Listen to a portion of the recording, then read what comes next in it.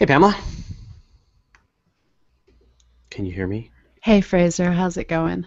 Good. I can hear you. You can I hear can me. hear you. Can you Is this? hear me? I can hear you. Is all this technology working? You were mentioning that you're having a bit of technology fail this week.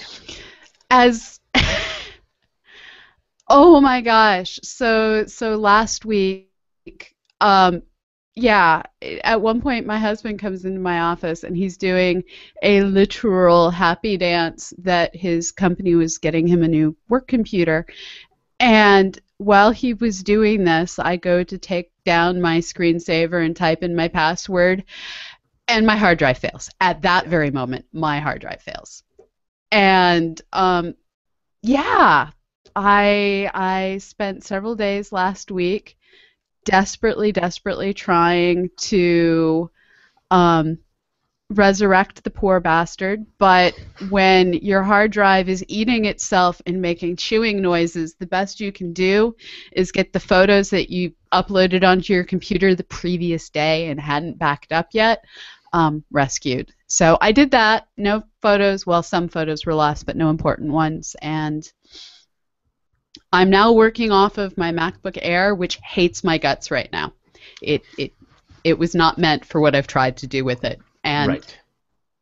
the Time to iMac is get in a that box in computer the hallway. fixed. I just picked it up from the Apple Store, and as soon as we're done, I'm installing that iMac back on my desk. We could wait if you Until then, want. I'm Yeah. angry, broken human. No, no. We all know that computers are awful and we hate It's them. yeah, I am a. You don't have to explain this to us. We know. We know how terrible computers are. Yeah.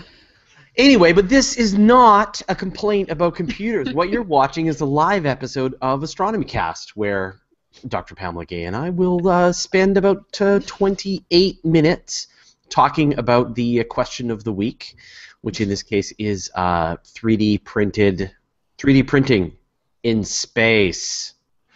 Man, I'm so excited For about this. space. In Sometimes on Earth. space, also in space, for space and in space. I got some great stories about this too. Yes, Um, both. uh, and then we will stick around and we'll answer your questions about space and astronomy. I have enabled the Q&A app, and it broke when I enabled it, but fortunately, I was able to then re-enable it before we actually started the broadcast. So I'm now adding this to my checklist, which is Every question you ask is what? every question they ask is one question that prevents me from. Every question they ask is a question that prevents me from setting up my iMac. No, no, My it's iMac. it's That just won't- more inspiration. So anyway, so I'm gonna have to add this to the checklist, which is that when I turn on the Q&A app, did it actually work? You know, like imagine like you turn on a light switch and then you have to have some way of like independently verifying if that light switch actually worked. Anyway, that's fine. I'm happy. I'm rolling with punches. I'm ready to go. I'm just gonna add it to my checklist. Okay, so let's get cracking. Are you ready? Okay. Okay. Yeah. I'm finding the record button. I am pressing record. It's actually recording. It's all very exciting. In mono? It's using the correct microphone in mono. Awesome. All right, well then let's just assume It's everything's it's going to be going. I can't hear you. fine. Why can't you hear Okay. me? Can you hear me now? Okay, so I looked over at the screen. Yes, but there's like a 3-second lag between your gorgeous high fidelity photo and when your lips move from the Right. audio I'm hearing. Right, and I'm going to guess that's because GarageBand is gobbling up all the resources on your computer once you click record. I'm not using GarageBand. I'm using Audacity. Wow, well then I can't scold you. And actually, it's your photo. No, it's actually your video that's in sync and looks gorgeous, and your audio that's several seconds behind. I don't know what to tell you. You're just gonna have to imagine you heard my answers in the future. Answer the question that you think I'm gonna ask, not the question that I actually do. I can't lip read you, or I would, but Don't. it's really going to be profound. Okay, Yeah. not looking at the out of sync photo. Putting the Last week, Audacity window on top of the out of sync video. right. I would be interested to know if other people are experiencing this too. So if you're using the Q&A app, let me know. Do you see me out of sync as well, or is it just Pamela? Okay, great. And then why don't we record, and I will ask my question, and then I will just wait patiently for your answer, and I will try not to interrupt you. We're sorry, Preston. We're sorry, Preston. No way. This makes his job easier. Okay. This is where I wait 3 seconds for your laugh. Yeah. Okay. We get. This is gonna be something. All right. Let's just get rolling. Here we go. Astronomy Cast, episode 355, 3D printing exploration. Welcome to Astronomy Cast, our weekly facts-based journey through the cosmos, where we help you understand not only what we know, but how we know what we know. My name is Fraser Cain. I'm the publisher of Universe Today, and with me is Dr. Pamela Gay, a professor at Southern Illinois University, Edwardsville, and the director of CosmoQuest. Hey, Pamela, how you doing? I'm doing well. How are you doing, Fraser? I am doing great. We've worked through most of the technical issues that we were experiencing last week, but apparently we have new technical issues. But hopefully the folks on the audio recording won't even notice, because once again, Preston will come to our aid and edit everything beautifully together.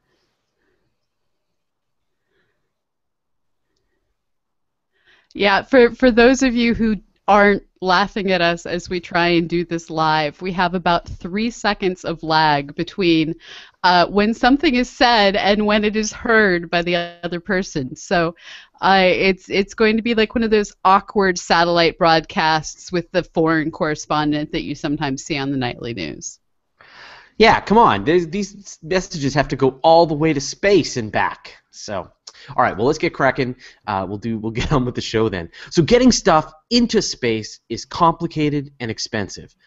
And what do you do when your fancy space gadget breaks? You print out a new one, of course, with your fancy space 3D printer. So it turns out space exploration is one of the best uses for this technology. And Pamela, before we get into sort of your experience with 3D printing and space, I just wanted to regale you with one of my recent anecdotes, which was I was fortunate enough to be invited to SpaceX, which is in Los Angeles, and we were there taking a look at the technology they have. And one of the things that they have is the ability to 3D print titanium.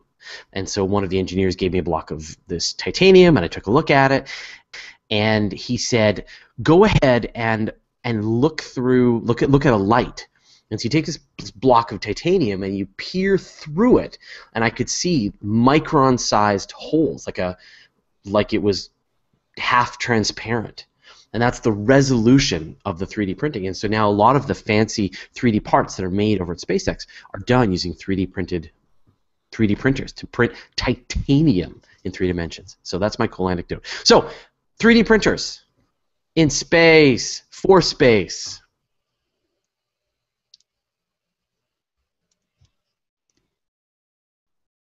They're awesome. See, I have nothing that cool that I can share. The best I can say is every first experience I've ever seen anyone have with a 3D printer has involved making something that looks like it melted horrifically in the sun. But the thing is, once you actually get them working, you can do all sorts of amazing things, and there's zero waste. This is the real awesome promise of 3D printing. Right now with manufacturing, most of what we do is subtractive. You take a chunk of some substance and you cut away the parts you don't need, and you end up with a whole bunch of leftover stuff. In woodworking, you end up with sawdust that then goes on to be animal bedding. In woodworking, that's kind of okay, but when you start to get to metalworking, now you have all of this stuff that you can now expend more energy melting again, and sometimes you just end up with a whole lot of slag in piles outside, creating Superfund sites. But with 3D printing, you take your alloy, you put it into the machine, it melts what it needs, and it's an additive process where it just layers the stuff a bit at a time on top. And in addition to not having waste, because it's an additive process, you can also build multi-layered things in a much cheaper way. This has become especially important with ultrasound machines, where the sensors that are used on ultrasound machines to either peer into a knee that has a torn ligament or, well, look into the side of a spacecraft to see if there's damage in the fuselage. Those types of machines, you need an additive process or a whole bunch of very carefully put together pieces to build it. And so we can bring down costs by using this new additive process. All right, so people who have never experienced, never used, never seen a 3D printer, what kind of a machine are we looking at here?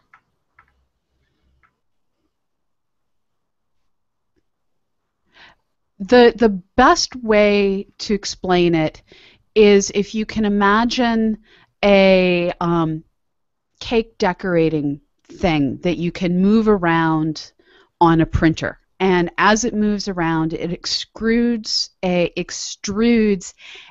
thin layer of material. How small that thin layer of material is depends on the machine, depends on the substance that's being used. We currently have 3D printers that work on everything from plastics up through, well, titanium. So with any of these different materials that you can melt under high heat or melt using different chemical reactions, there's a few that work that way, where you have a powdery substance that you mix with something that turns it into a liquid that then dries hard. With all of these different machines, you're extruding the stuff out, basically your cake topper, and moving it around to layer upon layer upon layer of the stuff upwards. If you've ever built with Lego blocks, it's kind of a similar process of you build things a layer at a time, except this time, instead of having to put down Lego blocks, you're putting down molecules, and that's kind of cool. And so what's the typical resolution of these machines? How small of things can you build with them?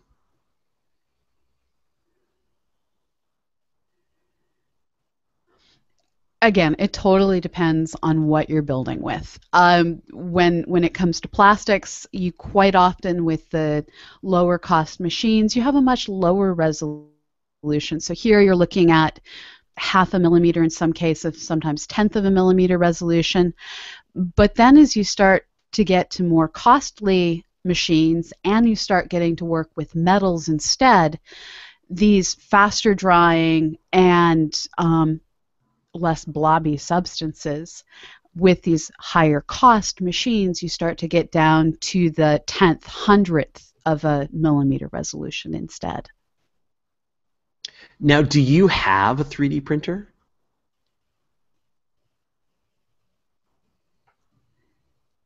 I do not personally have a 3D printer. We have a 3D printer at the STEM center where I work. It's a science, technology, engineering, and mathematics interdisciplinary research center. So we have a little bit of everything. And part of that little bit of everything is a 3D printer that has been used to make everything from random bits and pieces we need for science demos to printing out a model of the asteroid Vesta.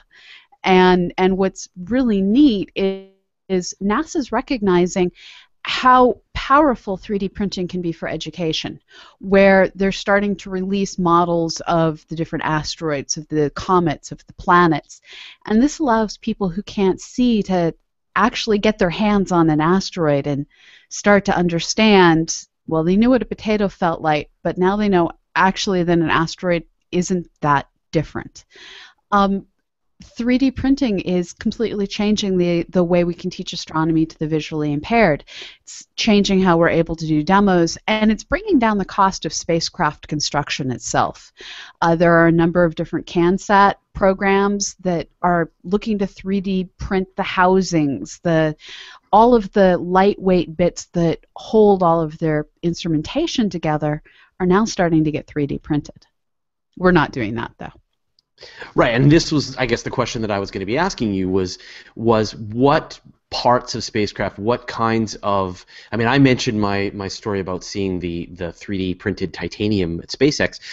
As this technology gets better and better and better, you can imagine all of the kinds of spacecraft parts that they're going to be 3D printing. So what is sort of the current and sort of future ish uses of 3D printing in space exploration?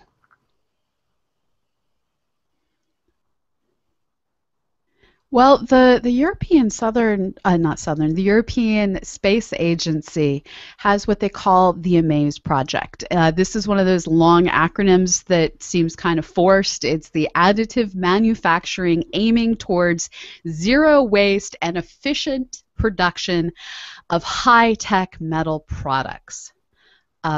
Yeah, so they have that long acronym that's just called the AMAZE project. And they're actually working to 3D print an entire spacecraft. So they've been working on this for a couple of years now. They haven't launched anything, but they are hoping in the next year to start going into some space testing of what they're working on.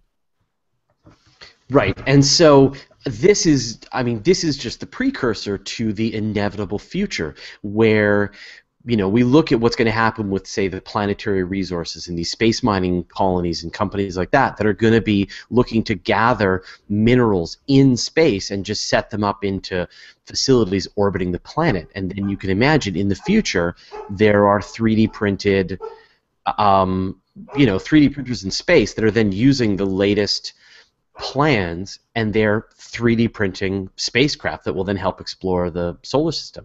And so at no point did you need to bring this stuff from the planet. You're building it up there in space and for whatever mission. It's an astonishing idea.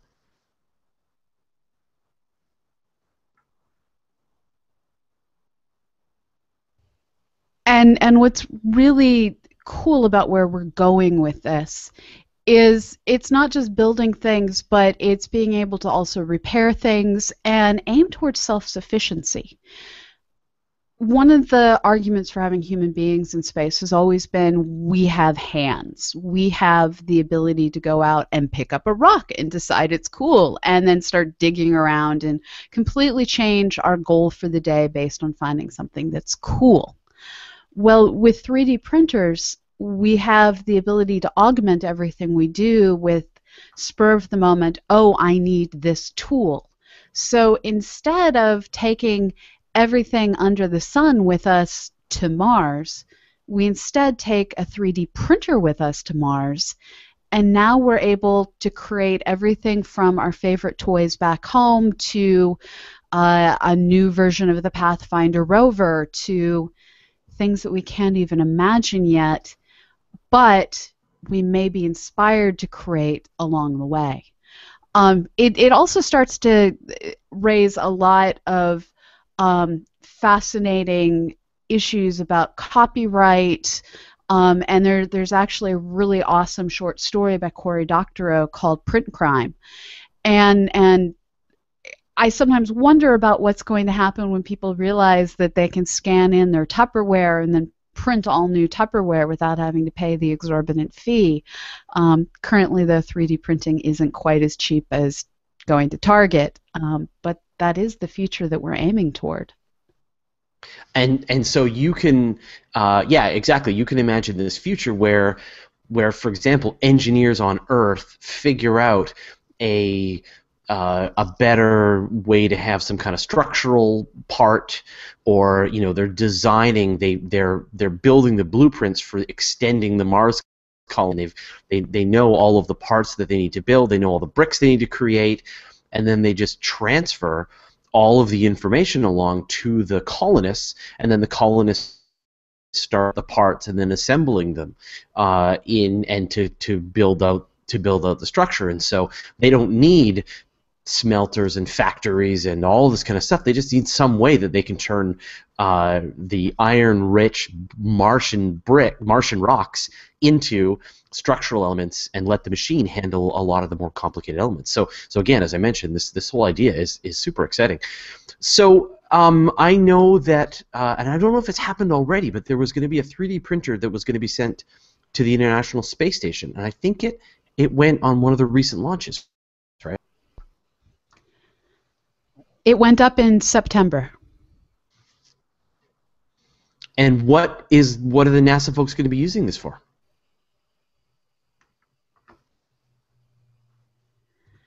Well, right now they're looking to test, well, does a 3D printer actually work well in space? This is actually one of those stupid problems that zero-G just makes things way harder.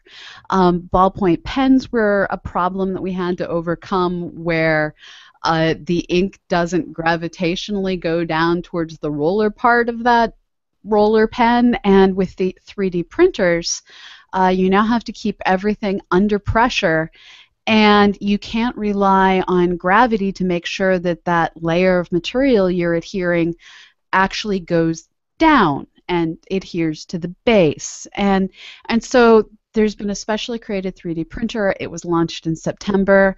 They're planning to start doing lots and lots of testing in 2015. Right now, I'm sure they're going through the whole, oh dear, what I just created looks like the machine had an accident of a terrible kind. All 3D printers, I think, go through that phase. But so far, I haven't been able to find any pictures of anything they've printed. But it is launched, and all the news articles are still saying they're aiming for 2015 space testing of the things they build. At the same time, though, you can imagine the microgravity of being on board the International Space Station might give them an advantage as well, because here on Earth, as they do the 3D printing, as you said, it's this additive process where you've got gravity is holding down the shape that you're trying to build, and then you're adding it up layer by layer by layer. But you could imagine if you're in space, and if you really wrap your head around what this could be, you can imagine almost like the object floating inside the 3D printer itself, and it could be adding on multiple dimensions at the same time, or rotating the object and adding material as necessary. So if we lived in microgravity, we might be able to spend more time and really get a sense of it. And I think that is the precursor. That's the, understanding how this 3D printing works in the microgravity of Earth orbit is really the key to making this technology work for us in the long term.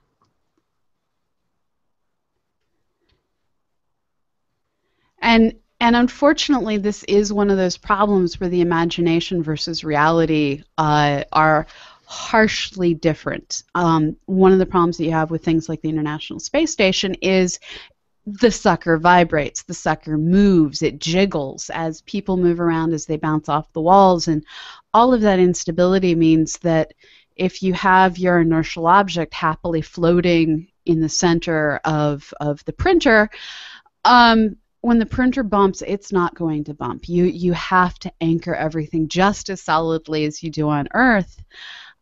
So you both have more interesting options in terms of once you get something rotating, it stays rotating more readily. But you still have the issues of inertia, and now you have it on an unstable platform. So we have to figure out all of that vibrational damping, as well as how to extrude stuff without gravity helping you. So then, I guess, fast forward us to the distant future, where we are starting to become more of a spacefaring race.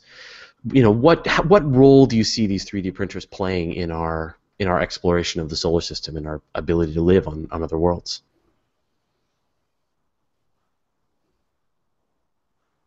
Well, one of the great things about 3D printers is, while it's not going to be immediately easy to just go to Mars and start mining iron ore in a useful way and finding all of the materials necessary to make the correct alloys to feed into a 3D printer, what is relatively easy is figuring out how to package the materials that goes into the 3D printer in such a way that you don't end up with a lot of wasted space in your spacecraft. So if I want to build a whole bunch of stuff, I don't have any empty space in what I lift off into space. I simply send up the fuel that I need, not the fuel, the stuff that I need to feed the 3D printer, whether it be a plastic or an alloy or a straight metal. And then that gets turned into a much larger, much less dense spacecraft that then goes off and explores. Over time, it's going to reach the point where we're able to 3D print multiple substances quite readily, and so we can layer by layer build up the mirrors of our telescope, the light shield of our telescope, all of the wiring in one long, complicated, time-consuming print job. But that's still something that is just as time-consuming to do here on Earth, and now was a whole lot easier to launch into outer space. It's also going to change things, like instead of ordering something off of Amazon Prime, you're going to be able to be sitting on Mars ordering the plans for something. And commerce will instead be based off of, well, who's come up with the best set of plans to build this item or that item effectively. And I can imagine a day where instead of having a Google image search, there's going to be a Google Sculpty search. We're getting there. We're just getting there slowly. I think that's a really interesting point that you said, which is that the structural strength of a spacecraft needs to be able to withstand the launch of that spacecraft off of the Earth, and so the G-forces, and in many cases with some of those big spacecraft, the G-forces can be pretty ferocious. They can be 5-7 Gs that they have to withstand, and yet if all you needed was a spacecraft that could handle the very gentle nudges from an ion drive, or this, the slight rotations as it's shifting to a new position, that's a completely different engineering requirement. And so, as you said, you could build them a lot more light, in that they've never experienced Earth gravity, and so they never had to worry about that. The other thing that I think is pretty interesting, and this is like literally, this is straight from the news, is that they're testing out a new delivery system where people are going to be able to throw these little cargo pods out of the International Space Station. These things will fly back to Earth, and they'll re-enter the atmosphere and land with pinpoint accuracy to any place on Earth. And so again, you can imagine, a space-based printer prints off, either if you need to get some materials from space back to Earth, they could create these return vehicles, fill them with whatever stuff has been created in space, and then return them back to Earth. And it's entirely possible. Again, more experimentation is needed. There could be things which, crystals that can be grown, various kinds of scientific experiments that can only be done in space with these kinds of 3D printers. It's entirely possible that we really do need that zero gravity to make some kinds of things. So again, all super fascinating stuff.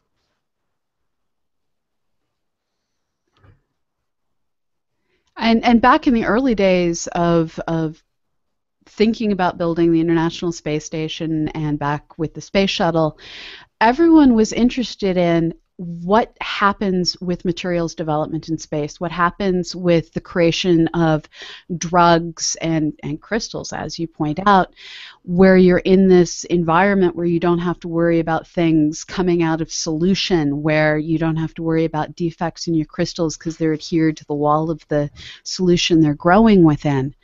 And we're now looking at a permanent orbiting humanity, at least on the International Space Station, or at least until 2020 if the Russians kick us off. But with 3D printing, it starts to become much more imaginable to see those materials engineers going into space and being able to get the costs low enough that commercial industries can finally, strictly from the chemical engineering, materials engineering, fake jewelry engineering, as we're creating better sapphires or whatever in space. It's all comes together as a combination of the chemistry and the construction all being on one platform. That is awesome stuff. All right, well, thanks a lot, Pamela.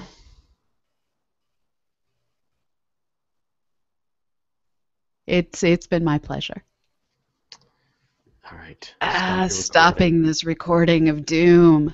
Oh, apologies to everybody.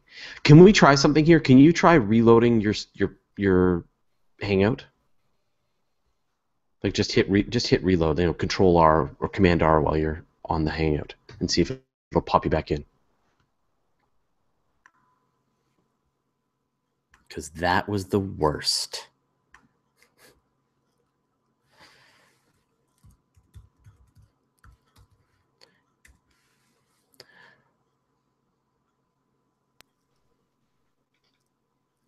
Testing, testing. Can you hear me?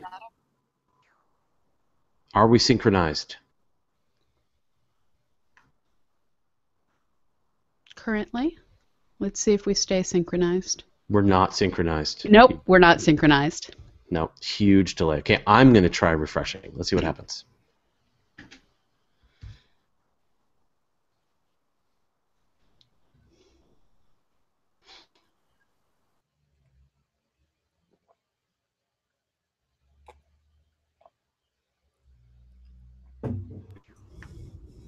Testing, testing. Are we synchronized? No, not at all. Clearly not. Okay. All right. Well, then we are just going to keep struggling through the technology. So let's see if we can handle a couple of questions here. Okay. I'm on two screens, guys. That's why I keep looking over here. All right, here we go. Noel Ruppenthal asks, is it possible to 3D print with a material that can be recycled to be 3D printed with it again? Yes, that's called plastic. Plastic is awesome that way. Some plastic. But that's the dream, right?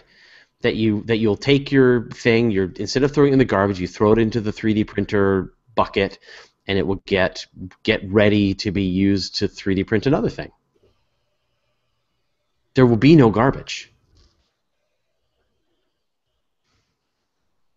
Pamela. No, that's true. That is the excitement of the future. There will still probably be food waste.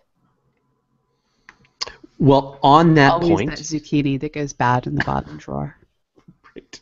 I think I've got one right now.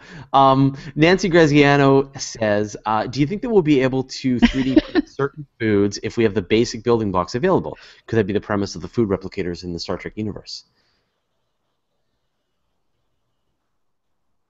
They're already 3D printing candy. That was a gimmick at the Consumer Electronics Show last year in Vegas. Is some of the vendors were 3D printing various candy. You can 3D print with chocolate. Now, admittedly, I'm not sure I'd want a 3D printed meat product. But well, there was the Mazepam, burger, which is an almond paste, I can see being easily 3D printed. Did you hear about that? That there was like that synthetic meat burger that was made. I think it was in London. I think Google Sergey Brin underwrote the creation of it. I think it cost like $200,000, but the thing was made very carefully, layering stem cell beef structures, and they were able to make a burger. So you can imagine, if somehow a 3D printer can generate stem cell printed meat, then it's possible. I am a fan of the idea of figuring out how to synthetically grow meat in nutrient base. 3D printing somehow just seems weird, and in either case you're going to get like the most tender meat ever because the muscles will never have been used. It's the equivalent of like, yeah, it will have never moved, so it will be extraordinarily tender and have a very weird texture. But 3D printing it just somehow seems like something you do with pate, and I don't like pate, so it's a texture thing. Right. Vance McCauley asks, what kinds of materials cannot be used as printer material?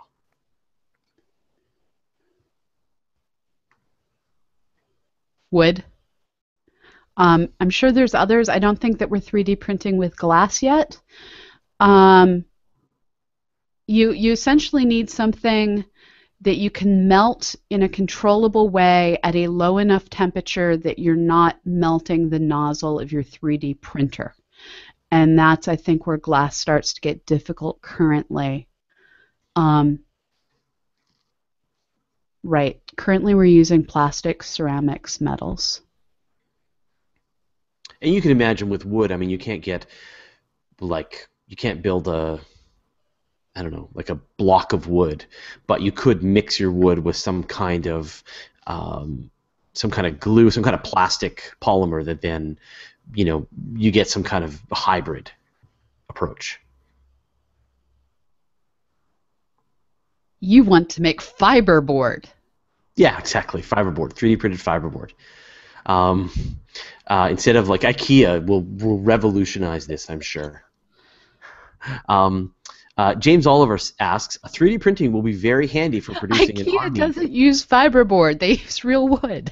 Oh, okay. I think I've got some IKEA fiberboard somewhere. 3D printing will be very handy for producing an army of self-replicating space robots to take over the galaxy. Yeah, this is exactly right. What James is saying is at 100% correct, that this is how we will colonize the entire galaxy. We will land a 3D printer on another star system. It will scoop up all the available materials and make a copy of itself and send more to other worlds. And in fact, it would take between 1 and 10 million years to fully colonize the entire galaxy.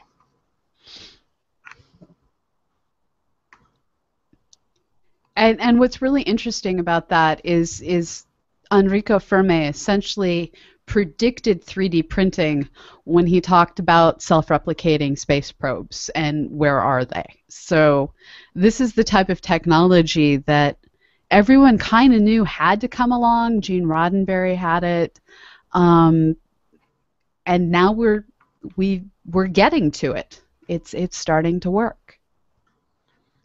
Thomas Traneker asks, "Has anyone printed electronic components or complete circuits?"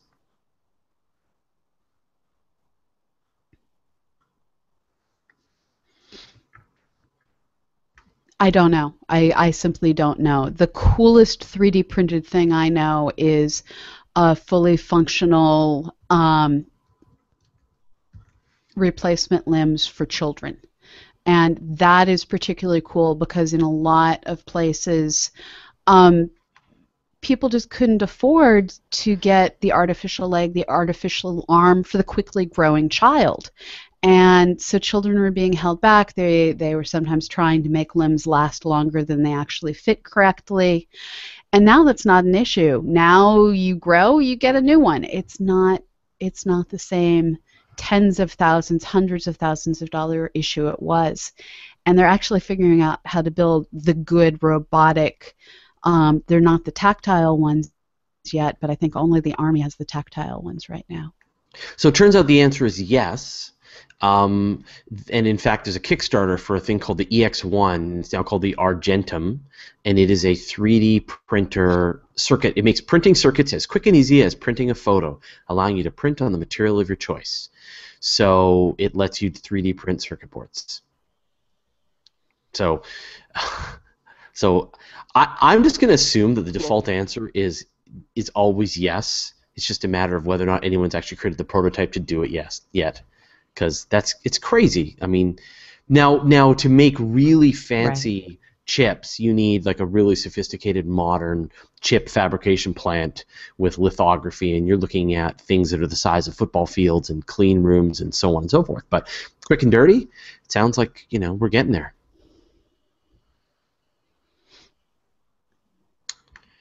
Well, quick and dirty you can do with a circuit marker on the correct type of paper. We do that in lab class.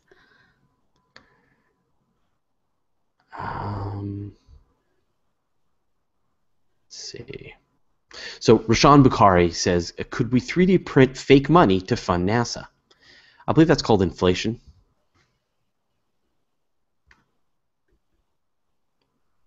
Yes. It just doesn't work that way. I wish it did. Yeah. And Roshan also asks, could we make bigger telescopes with 3D printing? I think this is what you're driving at. And how? We just have to learn how to do it. Yeah, this is one, right? So there are teams working on it. Lockheed is one of them, where they're looking at the 3D additive printing of metals to create mirrors. And the question is, how far are we from being able to get that surface that doesn't require the extreme polishing? That's going to be the next big breakthrough, is getting resolutions good enough to put people who do polishing out of business. Yeah. Get out of business. So Benoit Graham says, can we really colonize the galaxy? Are we prisoner forever in our solar system? Can the 3D printer really make a difference? And I mean, yes, we can colonize the galaxy. There's no reason in the laws of physics why we can't. Are we prisoner forever in our solar system? Well, me, Pamela, probably Not you. us. Yeah, we are. But the future generations of humans, or perhaps our future robot overlords, will be able to. But can the 3D printer really make the difference? The 3D printer is the key. The 3D printer is the requirement for the self-replicating robot that you need to be able to colonize the galaxy. For it, you send a spacecraft, it lands in another solar system, it builds a copy of itself, it goes somewhere else. I mean, that's how life works. The 3D printer is going to be the technology that's going to make this whole thing possible. And we won't call it a 3D printer, we will just call it manufacturing. Like in the future, this is just how everything will get made. A printer. Yeah. So yeah, there is no reason why we can't colonize the entire galaxy, which makes the Fermi paradox just that more complicated as we build this technology and see all the stuff is feasible. You're just like, where are all the aliens? Where are their monoliths?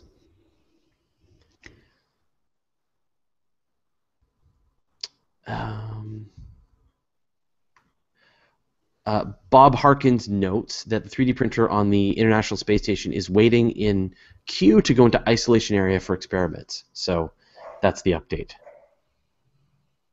which is cool. Okay, cool. I think those are all the questions that I saw. Yeah, so Nancy Graziano notes, 3D printing is going to change manufacturing. Torturing our poor innocent.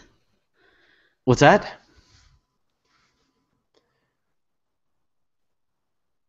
I was saying maybe we can stop torturing our poor audience, although let's hear what Nancy had to say first. Sure. So she said that 3D printing is going to change manufacturing the way the CCD changed consumer photography. Don't like what you printed? Recycle it. Yeah, absolutely. I mean, I think there's a metric ton of stuff even that needs to be figured out, even for me, who's happy to speculate wildly at all times. But there will be this future where we will be able to recycle more and more of the stuff that we make, that it'll all just turn into an energy problem. You know, you want to build something, you just got to have enough energy and enough raw materials to make the thing go. You don't have enough raw materials, throw some of your plastic in, throw some metal, throw your silverware in there, boom. You can make whatever you want. The only thing about the recycling that gets to me is the problem of mixing colors. It's sort of like the problem that you had as a kid with Play-Doh, is if you built something out of a whole bunch of different colors of Play-Doh, you had to completely undo it or give up and have like this pukey greenish bleh color of Play-Doh. So currently when we 3D print with plastics, you have your red plastic, your green plastic, you have all these different colored materials that you extrude. And so with recycling, you can't get back to white. So it may be a future universe that's designed for the goth among us, and everything's in black. And I'm kind of good with that. I look good in black, and I decorate with black.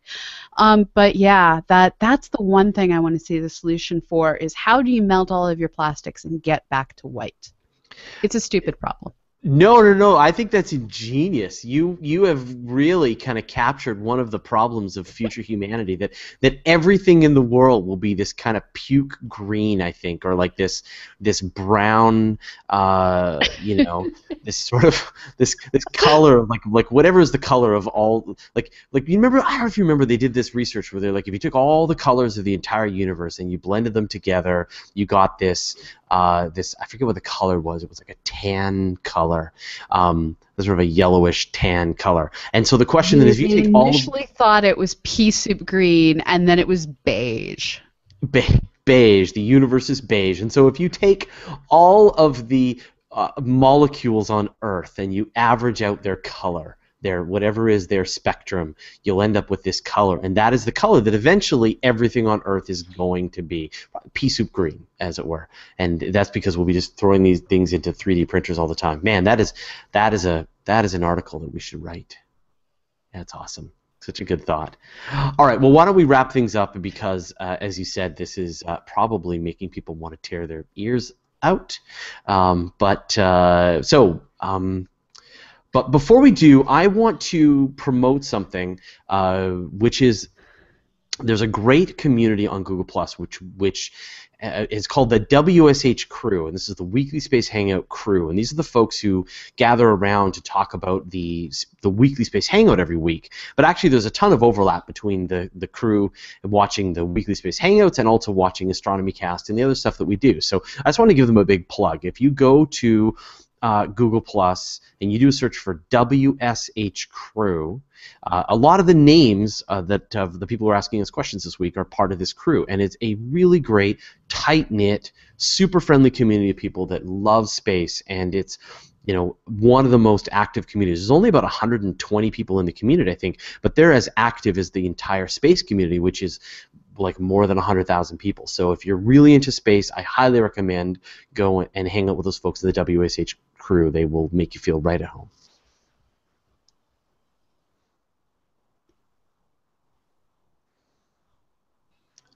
I have no announcements other than my brand newly fixed, very old computer is in a box in the hallway, and I really want to assemble it. Well, then I grant you permission to go and fix your computer. So, Pamela, thank you so much once again for doing the show and for toughing through the technical issues that we're having. Everybody watching, a double thanks to you for toughing through the technical difficulties that we've been having. I know it's last week was watching time-lapse Pamela, and this week is mega delay Pamela. So hopefully next week we'll be back up and running at the proper speed. So we will see you all. The next thing I think is going to be Learning Space on Wednesday, and then we're going to be doing the Weekly Space Hangout on Friday at noon. Wednesday. Awesome. All right. We will see you all next time.